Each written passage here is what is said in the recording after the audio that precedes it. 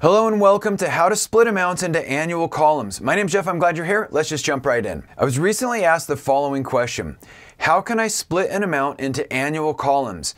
And I'm going to answer that question in this video. Exercise 1. So the basic question is, we have these amounts and we'd like to split them into annual columns. Here's the start year and here's the number of years. So we're going to use a built-in Excel feature called Power Query to do this. If you haven't used Power Query before, no worries, we'll take it step by step. The first step is to select our range and go to Data, From Table, Range. This opens the Power Query editor. Now the first thing we want to do is to remove this total row.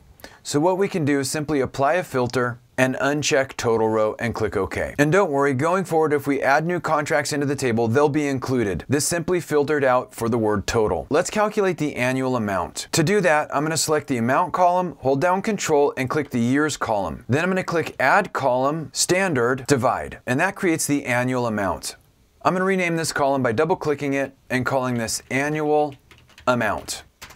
Enter. Now, although we're not done, I just want to send this back to Excel and show you how that works. So we're going to click Home, Close and Load To. We're going to send it to a table in an existing worksheet. We'll click a cell and we'll click OK. And let me just close this Queries and Connection pane temporarily. Now, what's nice with Power Query is in future periods, we don't have to go through that setup again. If there were ever more contracts added to this table, all we'd have to do is right-click and refresh. And with our basic query set up, it's time to go to the next step, Exercise 2. In this exercise, we want to insert a row for each year. So what we'll do is go to Data, Queries and Connections, and I'm going to edit this query simply by double-clicking. Now, I'm going to click Add Column, Custom Column. You can call this anything you want. I'm going to call it Year. We're going to start by using an open curly brace, and we're going to create a list. And the list is going to start with the start year, and then we're going to use two dots, and it's going to end at the start year plus the number of years minus 1. Close the curly brace and click OK. Now let's see if that worked. This first contract should start in 2030 and go for 4 years. So if I select this white space next to the word list, I can get a preview. And our list goes from 2030, 2031, 2032, 2033, and that looks about right.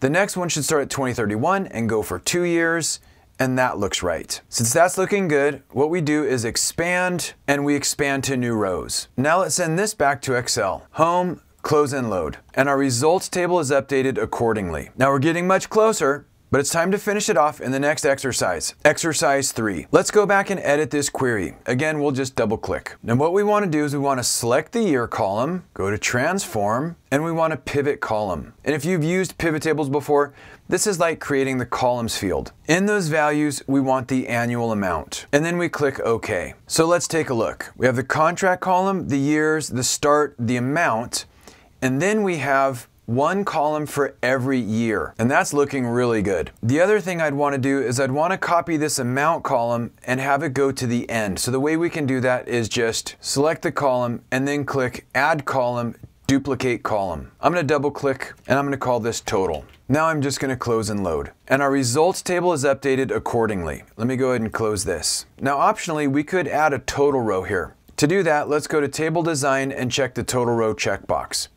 Now by default, it's going to put the total row in this column, but we can easily add the sum function into all of these columns simply by using the drop downs. Okay, that looks fine. Now what happens if there's a new contract? So let's hit Tab, let's add a new contract. We'll call it ZZZ 100.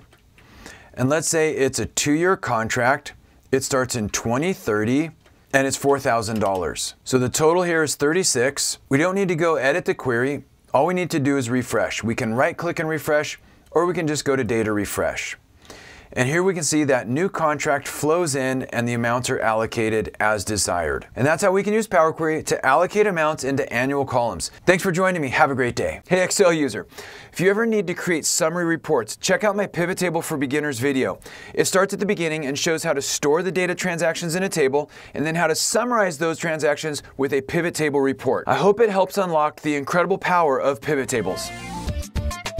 This video is a production of Excel University.